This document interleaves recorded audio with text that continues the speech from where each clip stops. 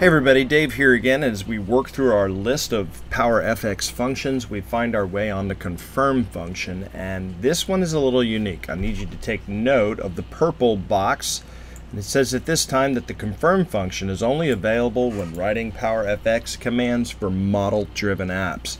So let's diverge from our typical Canvas app, and let's show you how to use, or how you might use, this function inside of a model-driven app.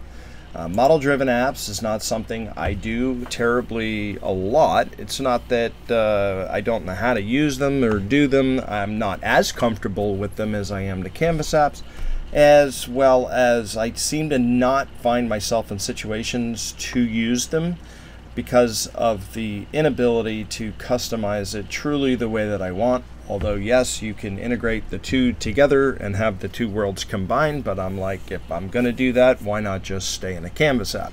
So in any event, that's my thinking and logic. I think a lot of you guys share the same way, although there are some of you that absolutely are on the other side of the fence. You gravitate more towards these model-driven apps than you do a Canvas app.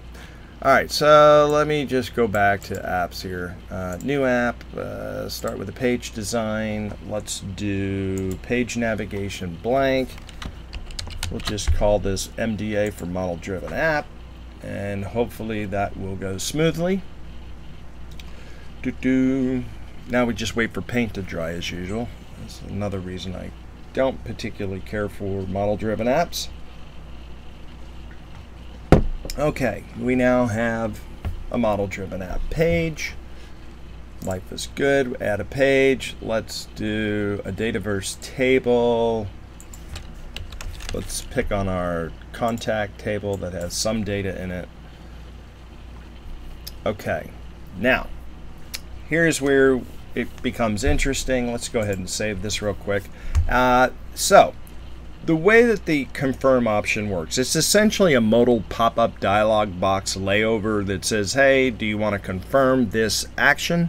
And you decide the context of what that might be. So I'm going to show you one example of this where we're going to go into, say, for example, this contacts view. I'm going to click on this ellipsis. And you see where this says edit command bar? I'm going to go ahead and click on that. I should have published when I saved, and that is going to get me into the contacts view, but it's also going to get me into the menu system. And what I want to do is edit the navigational, or edit the button commands within the main form. So this is when I've selected a record, I drilled into the record, I'm editing the record. Normally you would expect a save button. I'm going to go ahead and choose main form, hit edit, and now we get a bunch of these buttons, which is the buttons that you see when you're in there. Okay, so now what I want to do is I want to create a brand new button. So let's go up here to new command, PowerFX, because this is what the series is about, right? So we're going to use the new PowerFX. We don't have to write JavaScript, and hit continue. And now we're going to have to give the button a name and an icon, and we're going to write some PowerFX code for this particular button if we can ever get this thing to load.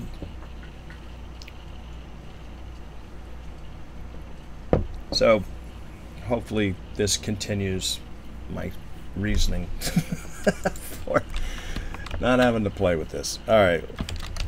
Rather than having a delete button, let's just call it remove, and let's use an icon.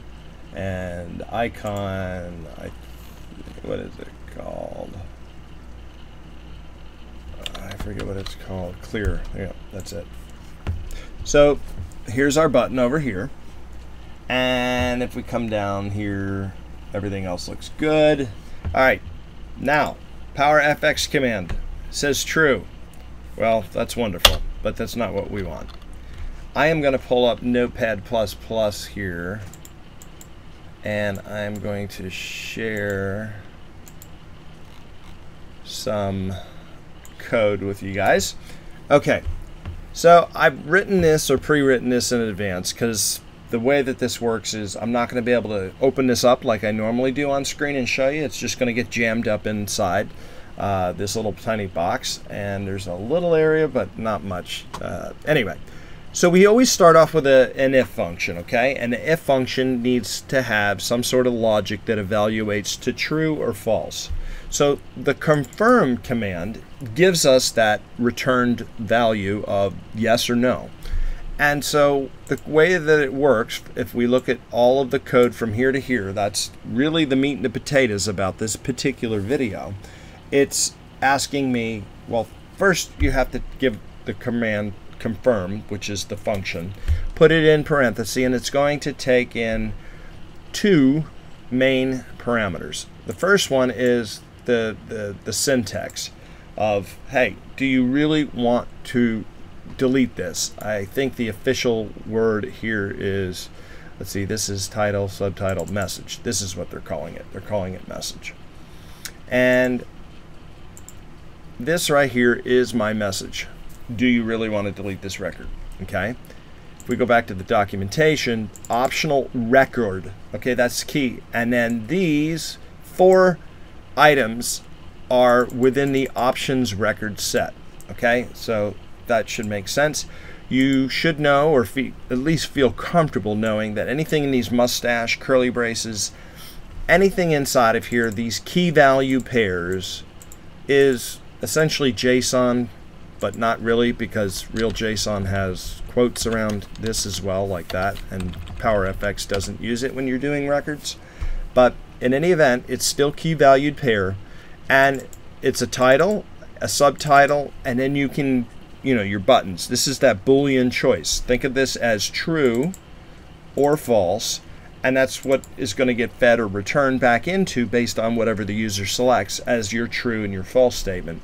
And so if it's true, then we're just simply writing normal, regular other expressions, and we're notifying if they cancel. We're basically removing the item from here. I should also like put a navigate function in here to navigate away, but in any event, this is good enough to at least illustrate what it is that we want to do. So I'm going to pop this command in here, use the drop down. Like I said, see, there's not a whole lot of room. We got to scroll, make sure that all of that looks good, and it does. So I'm going to hit save and publish. And when that saves and publishes, we're going to be out. And one of the nice things is we'll be able to at least show you this. Now, keep in mind, I didn't write that navigate piece of it, so we may not get to see that. All right, so for good measure, because it's model-driven apps, I'm going to do a Control F5 on my keyboard just to avoid any static stuff that's hung around and didn't want to play around. Say a newer version of the app is available. Please press refresh to update. I've done that already. Let's do it again. Okay. There we go. Looks like it's published through.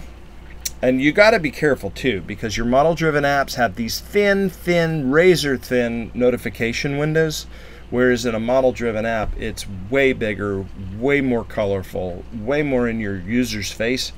As a developer, half the time I don't even notice these notifications in the model-driven apps just because I'm kind of so used to what I'm seeing in a Canvas app.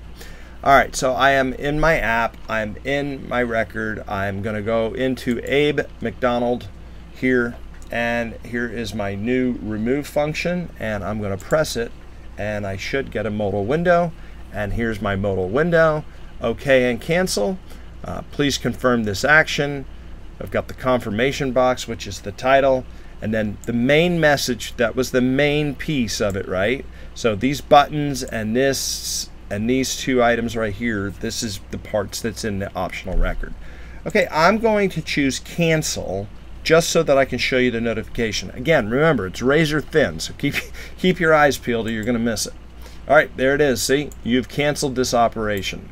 Okay, and so I'm going to hit close. Let's hit remove, and this time let's choose OK. Now, because I didn't do the navigate, I want you to see what happens. Okay, so Abe McDonald is now technically truly gone, but because I didn't do anything like refresh or get whatever, it appears as if the button's broken. So you need to keep that in mind. You need to put a couple of commands, and so here in the command over here, where after the removal, you'll want to put a semicolon and do your navigate,